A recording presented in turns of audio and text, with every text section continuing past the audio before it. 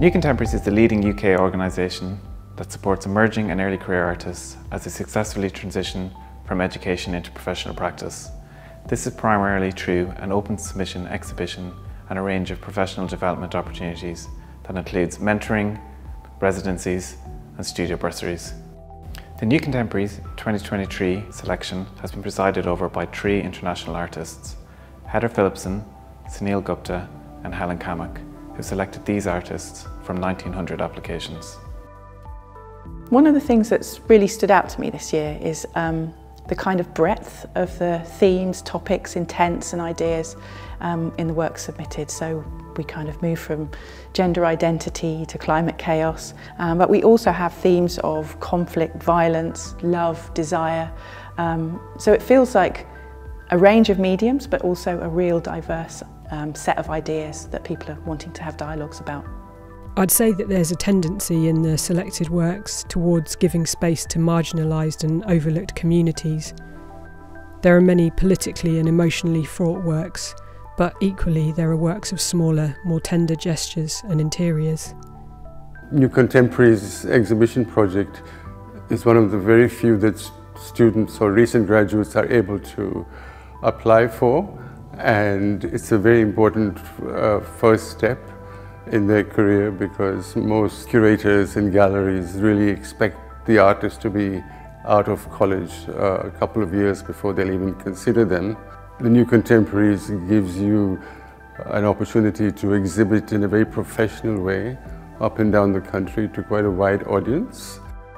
We had a huge amount of moving image work, but also painting. And I think that says something about how people are thinking about using different kinds of mediums, particularly moving image at the moment.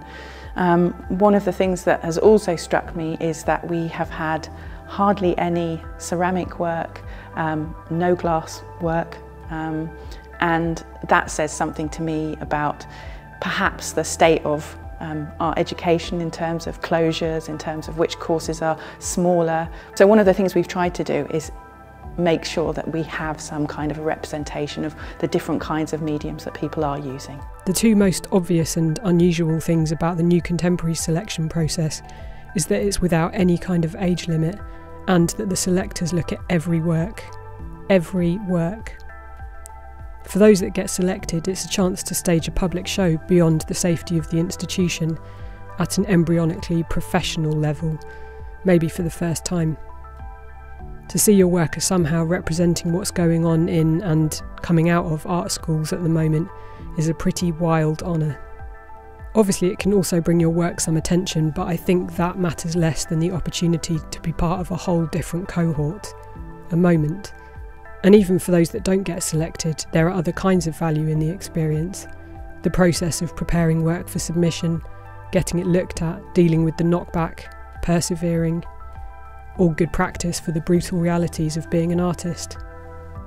It's important for us also to acknowledge and to say that, you know, this isn't a best of in the country, this is not the best work necessarily, but it's meant to be a kind of representation of what we've seen in terms of the submissions. And we are artists. There's something really special about, I think, artists selecting other artists' work, but that also means that we have a subjective voice and a subjective gaze in doing so. And so that means there will be particular ways that we are looking at work, particular ways that we're engaging with, seeing, understanding work. And so the show that we see is something of the kind of conversation between the 3 of us as judges, and also about our own ways and intents about making work.